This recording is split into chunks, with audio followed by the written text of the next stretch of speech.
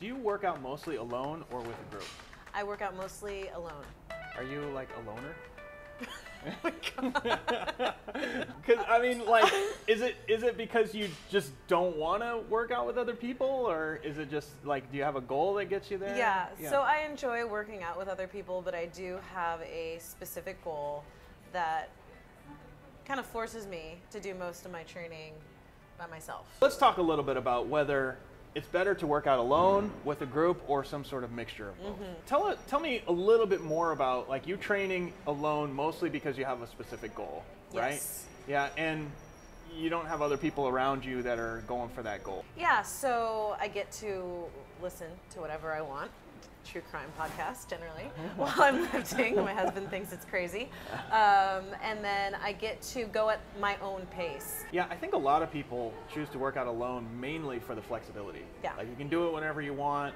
Like, you don't have to, you know, work around other people's schedules. Yeah. And, you know, if you go at the right time, you don't have to fight for equipment and stuff like that, right? So I think that's a major benefit of working out by yourself, right? The other thing is, like, you don't have anybody else that you're relying on to show up.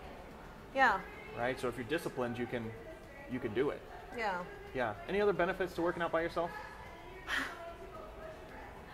That's about it. I mean, just kind of having your own time to yourself, I guess, to lift at your own pace or do the workout at your own pace. No coach yelling at you to go faster or go harder. Yeah. Which could be a pro or a con. So what are the benefits of working out with a group? I mean, I personally prefer working out with a group when I can. So some of the benefits of working out with a group, because you said you like to work out with a group, yeah? Yeah. Motivation. So someone suffering with you. Yeah. Most of the time I work out with other people, it's because I probably would not have done the workout otherwise. Yeah. And honestly, like, there's a group who comes in at 2 o'clock, and if I'm not ready to go with them the time they start the workout, then I probably won't do it at all, because there's some things I just don't feel like doing by myself. Even if you're kind of working out around other people, it can be motivating. Like, even if they're doing something completely different.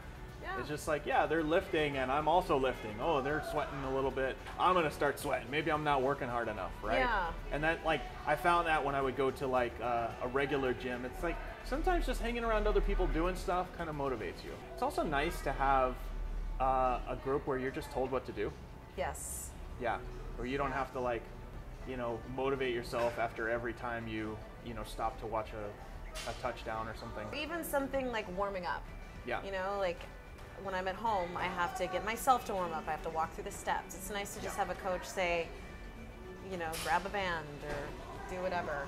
If you can have the right group of motivated people and they tell you to do the right things, it can be like, you know, a 10x result versus doing it by yourself. I actually think a combination of both is what will work the best. Really, the main key is that you show up consistently. Yes. Right? And if going by yourself makes you show up more often, then do it. If working in a class makes you show up more often, do it.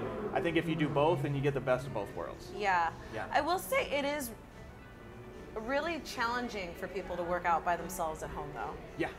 Yeah. I've had quite a few neighbors buy equipment because they've seen our equipment in the garage, and, you know, within a month they're trying to sell it to you. trying to go to a gym or join a gym because you know, having the equipment there isn't enough. Yeah. And so whatever that accountability piece is, whether it's just going to a class or looking at an app. Yeah, so, you know, track what you're doing and find out what makes the most sense, and whatever gets you going more often, that's what you should do. Do us a favor, if you like this video, hit the like button, and we'll see you on the next one.